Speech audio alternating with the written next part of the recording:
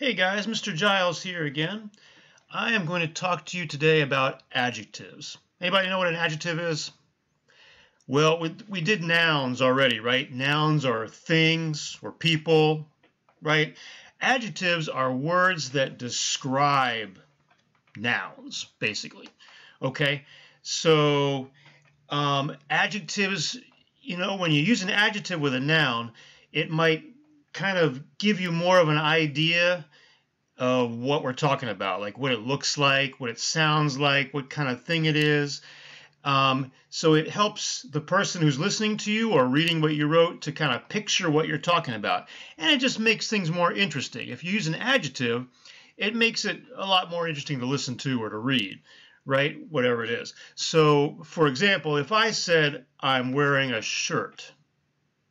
All right, that's kind of boring, right?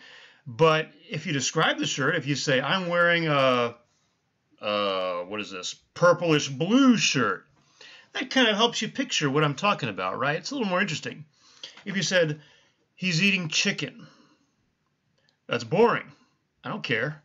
But if you said, he's eating stringy, chewy chicken, or spicy chicken, or he's eating moldy, gross chicken, okay, all those words that I added in front of chicken, those are adjectives, right? Moldy, gross, stringy, chewy, spicy, those are all adjectives. They describe the noun chicken, right?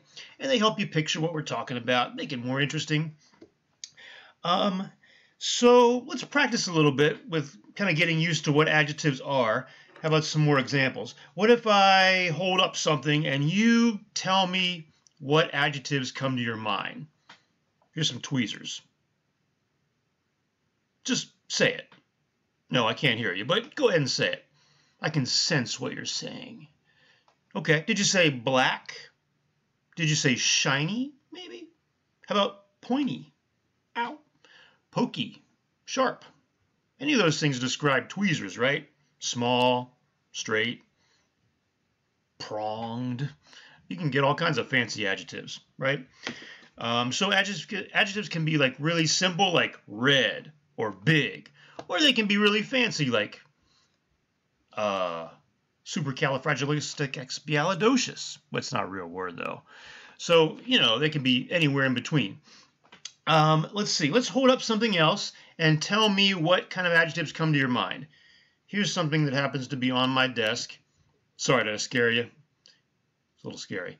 Anyway, this is a sloth, in case you didn't know that. What adjectives are coming to your mind?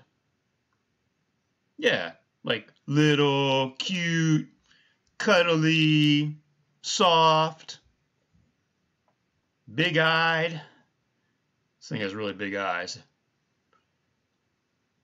Creepy might be a word I would use. Whoa. Okay, so, right, did you get that? I don't know. What about me? Look at me and say any adjectives that come to your mind. Are you doing it? Did you think of handsome right away? That was the first thing that came to your mind, right? Handsome, manly, intelligent, highly educated, old. You didn't say old, right? That would never cross your mind. Okay, so there's lots of things. Let's see, what else? So, I should point out that adjectives can come like before the noun. Like you could say, the creepy sloth is staring into my soul. It's creepy. Or you could say, the sloth is creepy, right? The adjective could come after the linking verb, which is is. The sloth is creepy, or the creepy sloth is staring into my soul. Two ways to use adjectives. And you know what? I'm not thinking of any other things I need to tell you about adjectives right now. So just take a minute and look around the room and describe whatever you see with at least one adjective.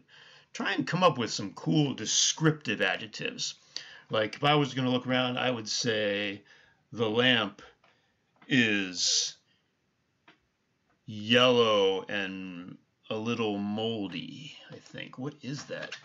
Anyway, oh, here's a good one. The feather duster is very fluffy and soft. The feather duster is dusty too. All right, there's like tons of stuff you could do this with. Just look around, describe stuff with as many adjectives as you can. They describe nouns. Adjectives are very useful. You should use them whenever you're writing and when you're speaking. Okie dokie. So that is what I have to say about adjectives. I will see you next time. Bye-bye, guys.